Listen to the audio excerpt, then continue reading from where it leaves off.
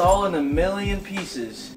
Alright guys, so my friend Peter sent me this jet intake, and for those of you that don't know how this works, you have your propeller right here, and the whole purpose of this is to channel the water into this thing, and this gives you the propulsion.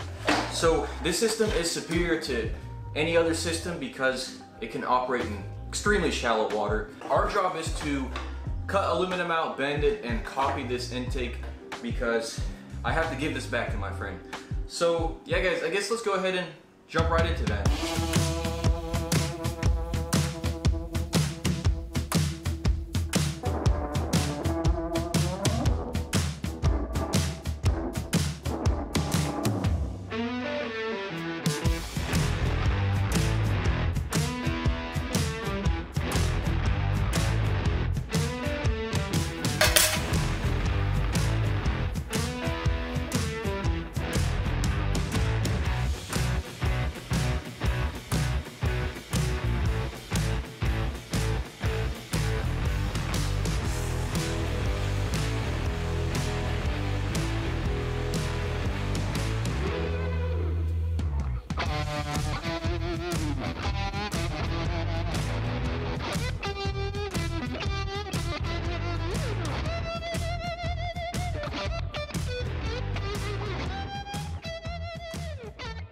Alright guys, so I cut two of the hardest pieces first, this being the back flange, and then this is the bottom flange. So what I'm probably going to do is get some paper and cut these plates out and then bend them, and yeah.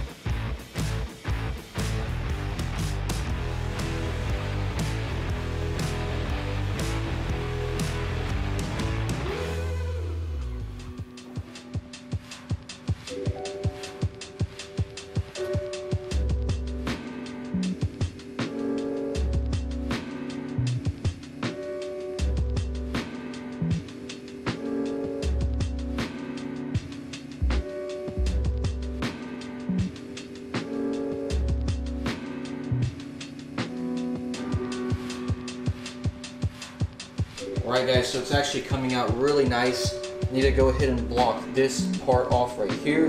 So I'm going to get some paper and cut out a template, and I'm sure it's going to take me a few tries to get it right, so we'll see how it goes. So this is kind of that one part that you really do not want any leaks on. I mean, if there's leaks on the boat, it's honestly fine because you have bilge pumps that can pump the water out. You know, there's bound to be some leaks, but a leak on this thing is basically equivalent of losing horsepower. So here, as you can see, I got that piece cut out, and I'm welding this thing from the inside and outside just to maximize strength. And I'm doing the inside first, and then I'm gonna do the outside, which is the more aesthetic piece, or I should say aesthetic welds. So yeah, looks pretty good.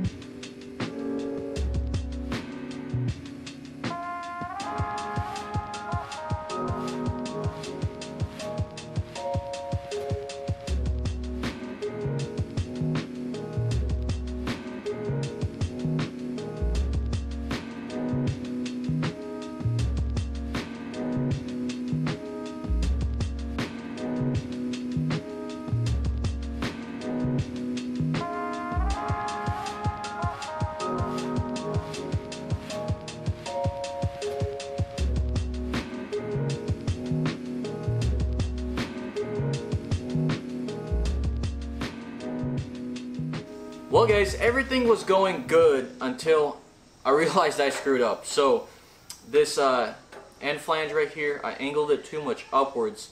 If you compare it to this one, you know, this one is basically at 90 degrees. So what that would mean is that we would have issues with our drive shaft alignment. So instead of sitting like this, it would sit like this. So that would probably cause some issues down the line, although I'm sure we could probably weld it in like this and it would probably be fine, but I don't know, the perfectionist in me wants to cut this flange off, so I cut a new one here and we're gonna fix this. But yeah, we'll just have to see how much material we have there to weld.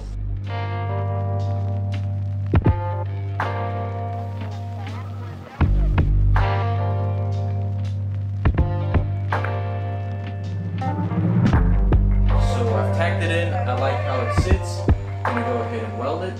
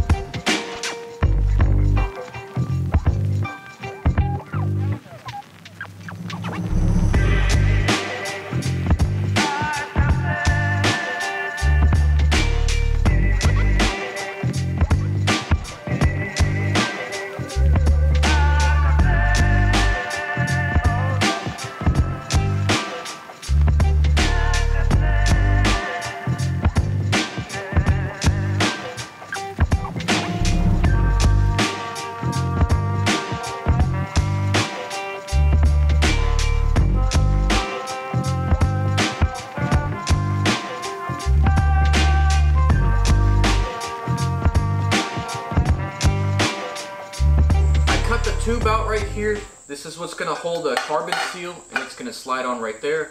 But before I weld it on, I'm going to verify the position of this drive shaft by mounting the pump on and making sure it's straight, and then I'm going to weld this tube on. I was getting a lot of contamination welding this thing, which didn't really create the best outcome, unfortunately, and I really guess it boils down to me using this lubricant, because you have to keep the jigsaw blades lubricated for it to cut, and all that stuff just seeped into the pores.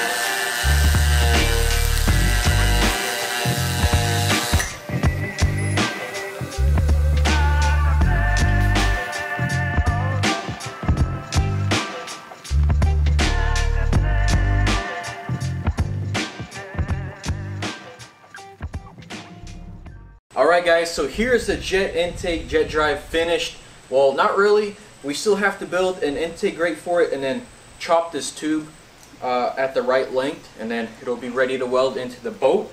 But it should be watertight. So yeah, that's that.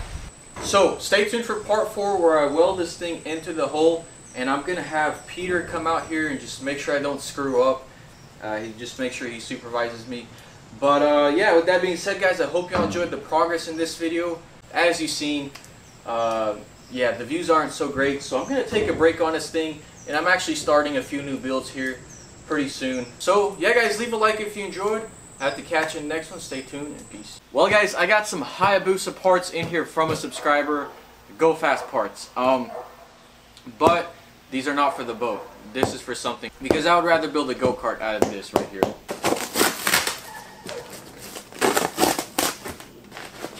It's all it's all in a million pieces. So we got the jugs here. This looks really good. Okay, so we got a bunch of transmission parts in here and the bolts. The valve cover is cracked. That's no good. Here is the Hayabusa engine. So this right here mostly is what I'm after. These are the forged pistons. They only have like 2 hours on them.